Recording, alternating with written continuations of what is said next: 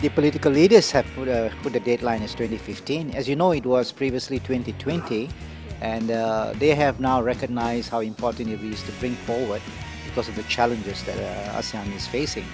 So 2015 is a figure that they have chosen, and I think the governments of ASEAN are working towards achieving that objective. But I must say that we just have 4 more years. But looking at the work that needs to be done, that still needs to be done, although some work has been done, especially in the economic area, the blueprint, the action plan, and in the area of goods, I think we have achieved substantive progress. But in the area of services, I think we have some way to go.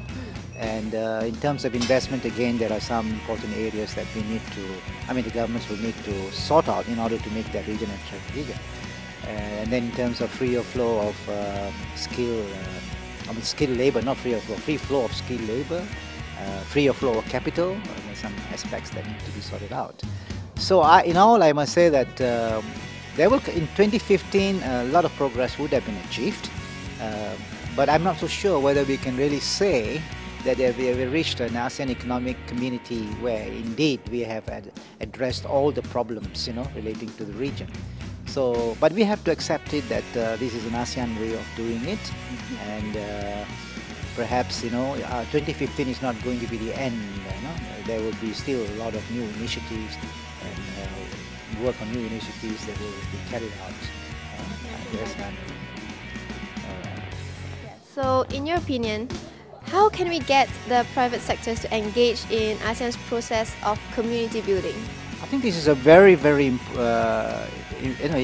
important question, I must say, because I'm one of those who have strongly advocated that you cannot get the economic action plan effectively implemented if there is no conduit or channel where the private sector is able to interact with the bureaucrats, the policymakers, on a systematic and regular basis. And I think it's important that we have a structured channel of communication between the private sector and the policymakers. Right now, as you know, there is the existence of ASEAN CCCI, which has been there for many, many years. And I personally do not find that structure effective in getting appropriate feedback, inputs, ideas, from the private sector that can be channeled to the economic ministers as well as to the leaders.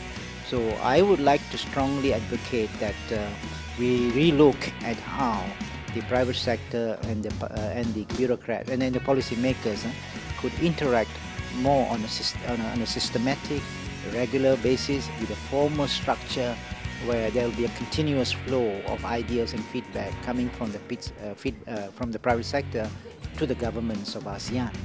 I think this has not been done. We have, of course, also the ASEAN Business Advisory Council, but these comprise representatives. There are business people, yes, they're trying their best to see what can be done within ASEAN. But I see that the ASEAN Business Advisory Council comprises individuals who I'm not so sure whether they have that interaction with their own business community in respective countries, where they can get a common position and relay it back to ASEAN. And likewise, when they have attended meetings, for example, what issues have come up and what needs to be done, also need to be reported back, or there need to be a dialogue with the industries, to get their feedback. Yeah, so I think it's important that there is that effective communication channels established.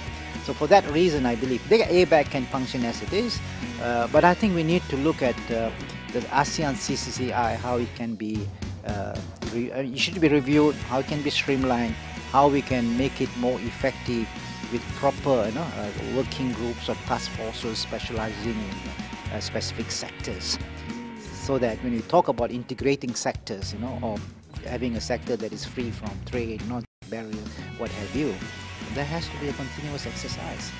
And I think the private sector is the one that will be able to guide the policymakers to make improvements in this area, which I must say in all sincerity is not the way it is being done now.